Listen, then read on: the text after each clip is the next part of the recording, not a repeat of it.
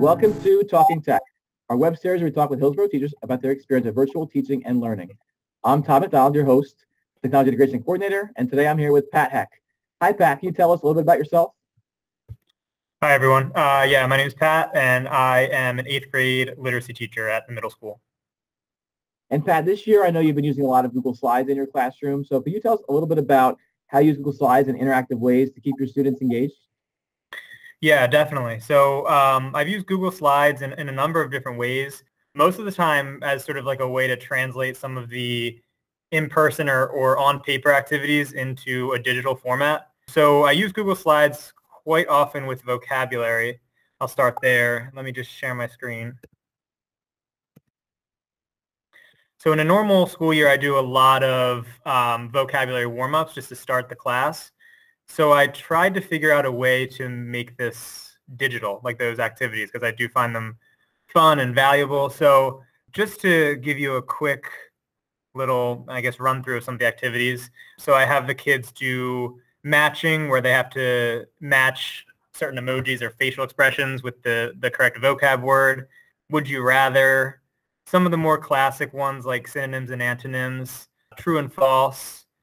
And then I have some more, I guess, unusual ones. This one, vocab I Spy, where they're given a hint and they have to, basically I blew up like one of those classic I Spy children's books, and they had to use the vocab words to find certain, images that correspond with the vocab word.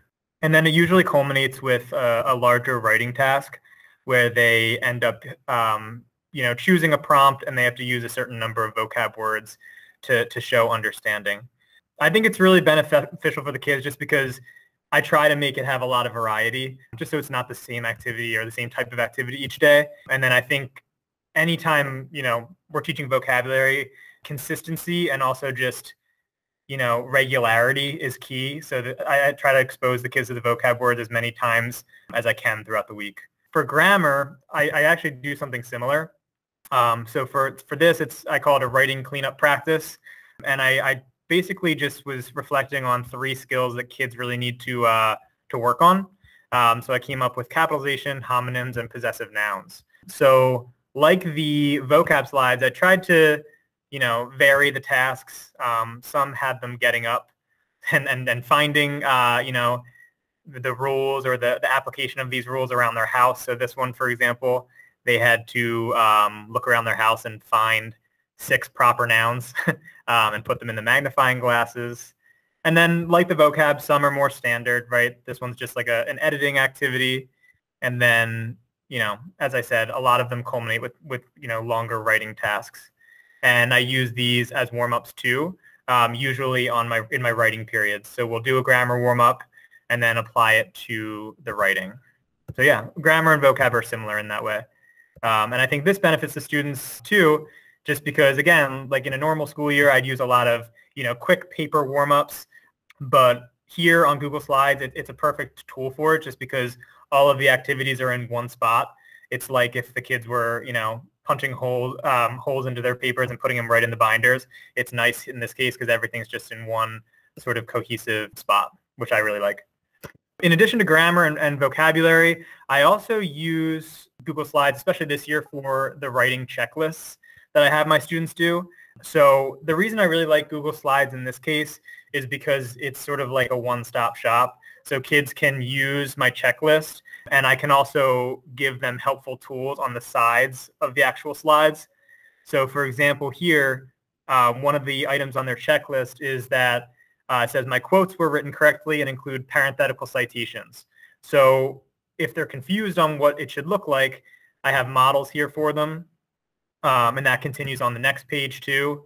So they're expected to use strong transitions. But if they're not sure about what a strong transition is, we have a list here on the side. And then the same goes with slide 3. So they're asked to use vocabulary words and also avoid what I call weak words. And if they forget any of those, they are right here on a list on either side of the slide. So that's really great about Google Slides, is that you can really put a lot of content into one space, which I think, is really a great feature, especially with virtual learning, where the kids are responsible for so many different documents and slides and links. So that's an awesome feature. Here, the students get their own copies and they can just drag and drop the X's and the checks. Yeah, so every kid gets their own copy, and they just sort of toggle between this checklist and their essay. And as they, complete a task, they simply just drag the green check. And I often tell them to use the X just as a placeholder if they want to go back, and they can do that task later. And then once they complete that task, they can turn the red X into a green check. I know you've also used slides, the collaborative nature as well. So can you talk a little bit about how you've used that with your classes as well? Sure, yeah. So for my advanced class this year, they did a group symbolism project where they had to come up with outside symbols to represent different characters in this story. So what they did was they broke up different parts. So some kids were doing the drawings, and amazingly enough, this is actually a student did this on a digital whiteboard, hand drawn, which I was amazed at. And then, other students did the writing. And then once they were finished with their, working in their small groups, instead of having each group present on a Google Meet, what we did instead was I made all of the presentations available for the students, and they went in and they wrote comments. So in the speaker notes here, I left instructions and little tips on what they should include in their comments. And then they, went through, read each other's work, and left feedback for each other. So it was really an excellent way to sort of present without actually presenting in a traditional sense.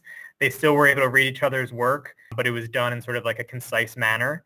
And the comments, instead of giving oral feedback, they were all written on the side in a typed comment. So I do have one final way that I've been using Google Slides, and that is with digital notebooks for my reading classes. So typically in a typical year, my students would jot in physical notebooks as they read, but I did want to be able to see their progress while reading in a more manageable way for me and them. So I've used digital notebooks.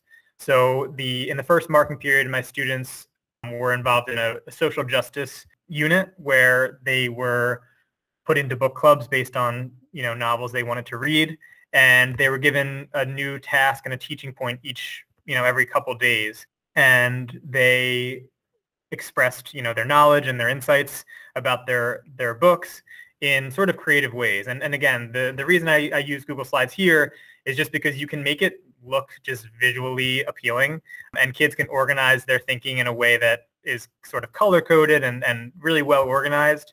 And also, going back to the transfer of paper to digital, this worked really well with their jots, because typically I'd have students jot down insights or little notes on physical sticky notes. But here, I just created these digital sticky notes, and they jot down quotes, and then in this little thinking bubble, they would explain why they wanted to bring that particular quote to their next book club meeting.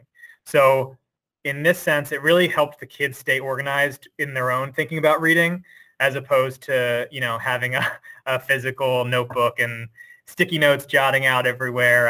It kept things really nice and organized. All right. Last thing, Pat, you are known for your incredible handwriting. Oh, I guess. Sure. Yeah, you are. I'll tell you that. Your handwriting's like a font. Do you have anything there? Do you have a whiteboard there? You can just do a quick demonstration of your amazing handwriting. Yeah. I mean, I have something written on the board. Let's see. Oh my God. I couldn't write that neat if I had all the time in the world. Well, thank you for the compliment. Thank you, Pat. You're so talented. Thanks a lot. All right. Take care. Bye.